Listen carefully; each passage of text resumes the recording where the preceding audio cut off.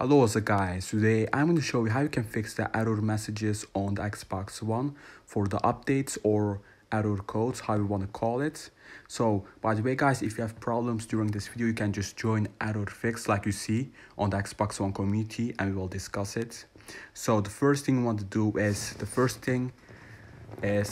you want to go to your Xbox One. And now you want to keep holding the Xbox One power button right here till you see no more lights coming out. So I still keep pressing. I'm still holding it. And once you see no lights, just leave it like this. Wait like 5 seconds or 4 seconds. By the way guys, if you can like and subscribe, thank you so much. And now go back and just press on the the Xbox One power button again. And what this is more like a hard shutdown, and sometimes it will fix some problems.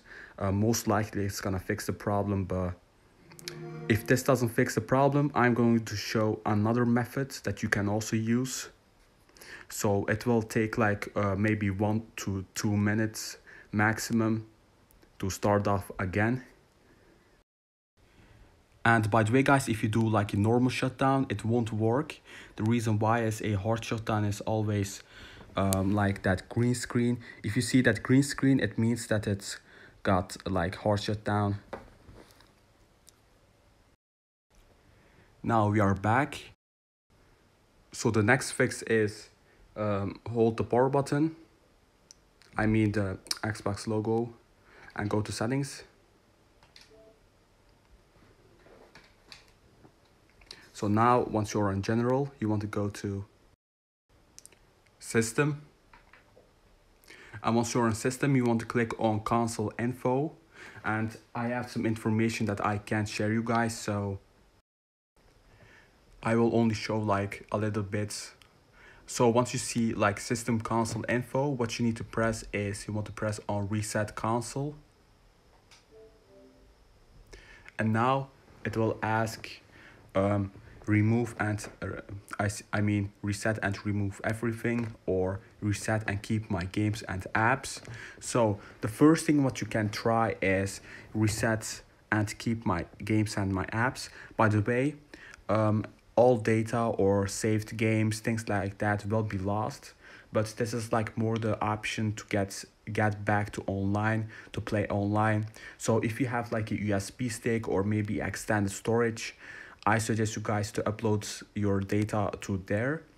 And once you did that, you can go ahead and do reset keep my games and apps. You can do that, but I suggest you guys to do reset and remove everything. So once you do that, 99% of the times it's just gonna get fixed. So the first thing what you can do is a hard shutdown. After that, if that doesn't work out, is reset and keep my games and apps. And once that doesn't work out, you want to do reset and remove everything. And like I said, it removes everything. It's like a brand new console.